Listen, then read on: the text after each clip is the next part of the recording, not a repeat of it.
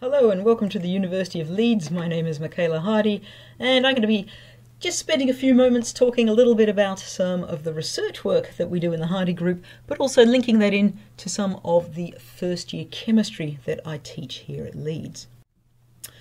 So the topic's metallo-cages, and a cage, a chemical cage like any other type of cage, is something where the outside defines an interior space. And like any other type of cage, if you have an interior space, you can put something on the inside. If it's a chemical cage, that means you can put other chemical species on the inside. And if we can imagine a bird in a cage doesn't behave in the same way that a bird out in the free environment does, then likewise a chemical inside a cage does not necessarily behave in the same way as it would out in free solution. So this can be used to, say, manipulate the chemistry of things. We can use cages as tiny little reaction vessels and have reactants which are bound inside the cage react in a totally different way. Or we can use cages for delivery. We can transport molecules from one place to another for, say, drug delivery, or we can use them as a sensor. So this cage I'm showing here is fluorescent. When we shine a light on it, it glows blue. If we can imagine that this cage then bound a particular substrate, turned that fluorescence off, that gives you a signal to tell you, yes, that particular compound is here and being bound in this environment. Now, a metallo-cage has an organic part and it's linked together by a metal. In this particular case, this is an iridium metal.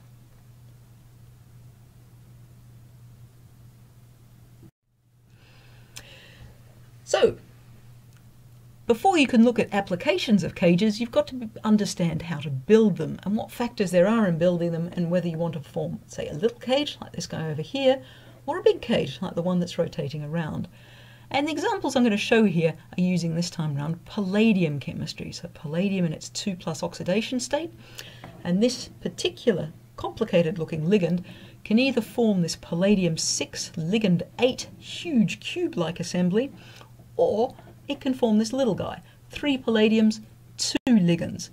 In both cases, please notice that the palladium has a square planar geometry. So here's our palladiums in light blue. There's one here on this cage, one here on this cage. We can see it's got this square planar type geometry. But how do we control this? How do we know we're going to build a big cage or a little cage according to what we want to do with the cages?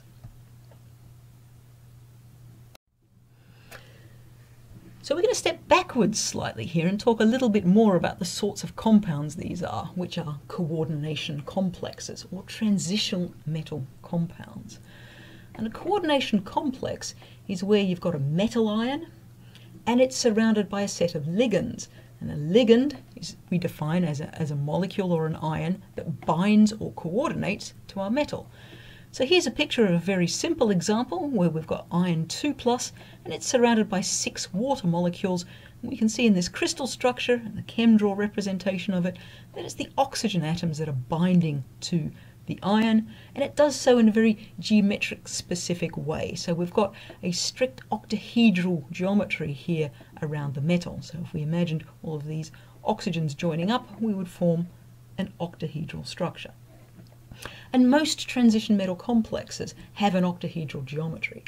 If it's not octahedral, that's usually because of either steric factors or most often because of the number of electrons of that metal.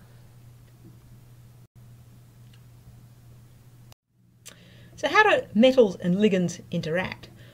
Well, the simplest idea we have about that is the idea of a dative covalent bond, where the ligand is going to donate not 1 but 2 electrons to the metal. So that means a good ligand is something that has a lone pair of electrons. So in other words, a good base. So for example, ammonia, nice tetrahedral structure, has a lone pair of electrons, and water, as we've seen, is a good ligand. It has 2 lone pairs of electrons. So back to our cages. We want to be able to control whether we form big cage or little cage. To do that, we need to be able to, first of all, predict the metal geometry, but also predict which ligands are displaced and which are not.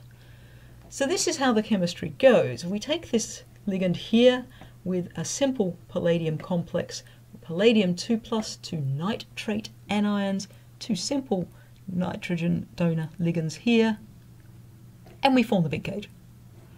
We use this slightly different palladium species where we've again got ligands with nitrogens that bind to the palladiums, but it's forming this ring type structure. When we use this, then these pyridyls here do not displace this ligand and we get the small cage. So we can see in the small cage, the crystal structure over on the left, that this ring type ligand is forming what we term a chelate ring is shown in purple.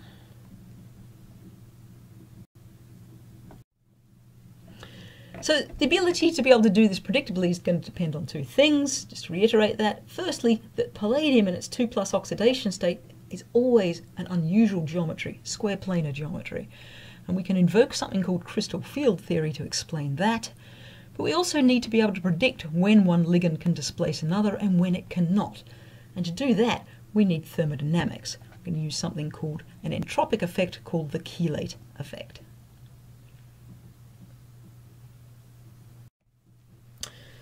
So a word on thermodynamics. For a process such as a chemical reaction to be thermodynamically spontaneous, that means the change in Gibbs free energy, delta G, needs to be negative. There are two factors within Gibbs free energy. One of them is the enthalpy, delta H.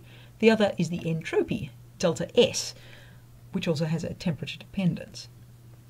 Now enthalpy, delta H, relates to the energy that it's going to cost you, so positive energy that it costs to break your bonds, but also the energy that's then released, so the negative enthalpy in making new bonds.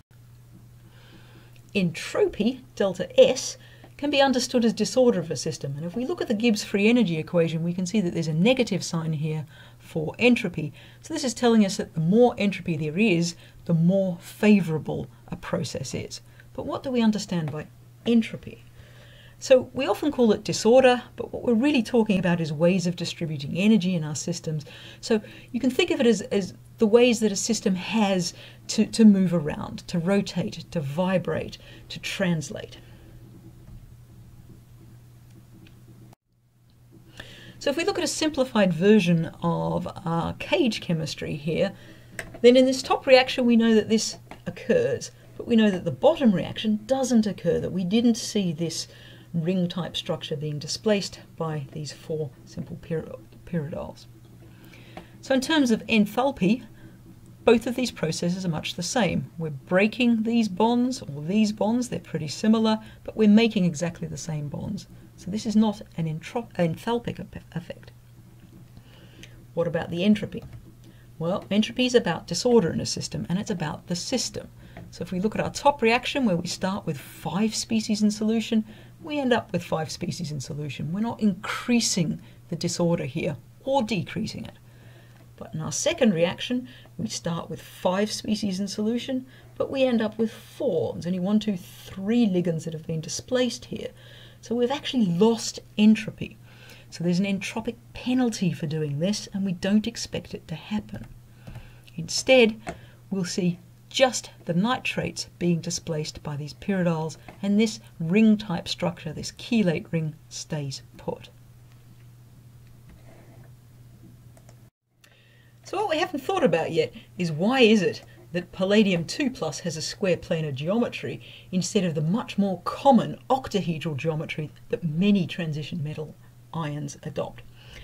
And the answer to that is going to be to do with the number of electrons that we're looking at for palladium, which in its valence shell in the 2+ state is 8, but also what sort of orbitals these electrons occupy.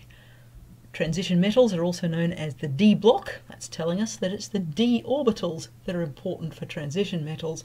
There are 5 of those, and here is what their boundary surfaces all look like. So normally, the energies of the 5 d orbitals would be exactly the same. So I'm just showing that here on an energy diagram where I'm just using a line for each orbital, and we've put 8 electrons in, so maximum 2 electrons per orbital.